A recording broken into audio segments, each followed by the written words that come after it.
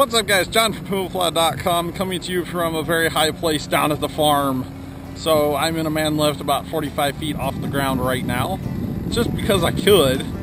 And I was like, why not do a little intro? So welcome to an On the Farm video. How's everybody doing?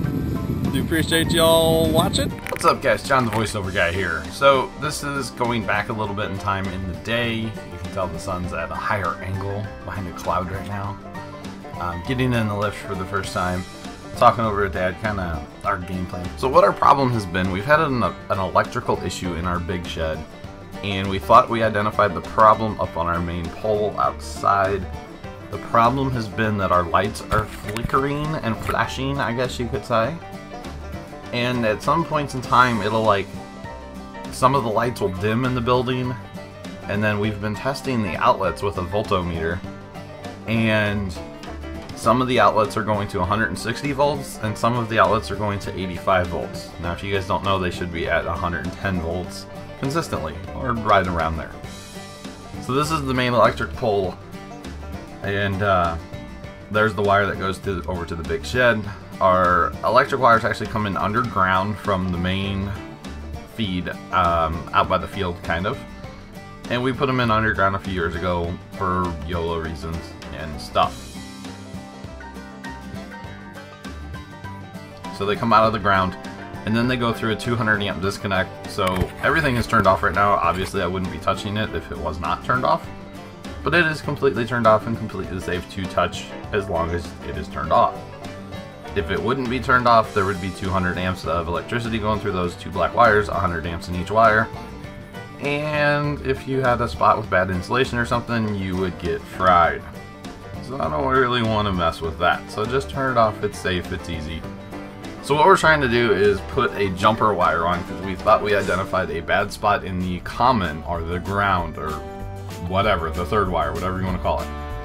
So I'm putting the jumper wire in, and I actually cut out part of the old wire, and it didn't really seem to fix the problem, unfortunately. Our lights are still flashing in the shed, and I guess our outlets are still doing what they were doing. I haven't tested them since it happened, or since I did this. So you can see there I'm just putting another common or ground, it's basically the same thing. Patching in a wire on it, and I think we're going to look at getting a new piece of triplex, which is the three wires braided together that runs over to the big shed. I think we're going to look at getting a new piece of that, slightly heavier gauge, and hopefully that'll fix our issue, but you never know. So we're going to keep messing with it until we get it figured out, because it is kind of weird.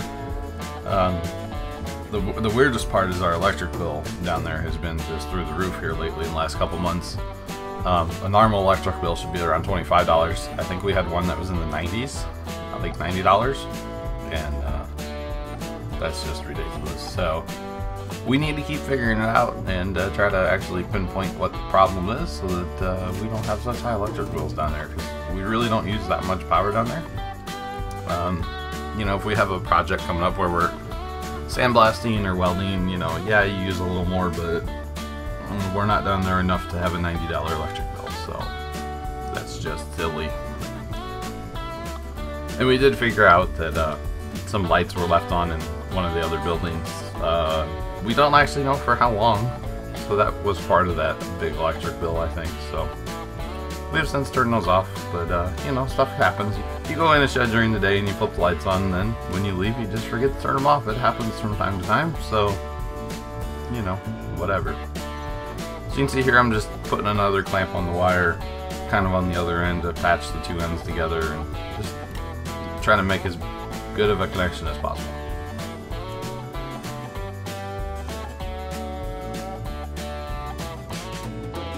So then while I was up in the lift, I decided to go up a little higher, up to about 45 feet, because that's how high the lift goes, and take some pictures. So just some different pictures of the farm. Hi, there's my shadow. Just some different pictures of the farm. I thought it was kind of cool. So there's the garden part of it. And there's the base of the lift. I thought that was kind of an interesting shot. And Dad was out cutting the grass on the lawnmower. Obviously on the lawnmower. What else would you use to cut the grass, right? So there's kind of the roof line of the big shed.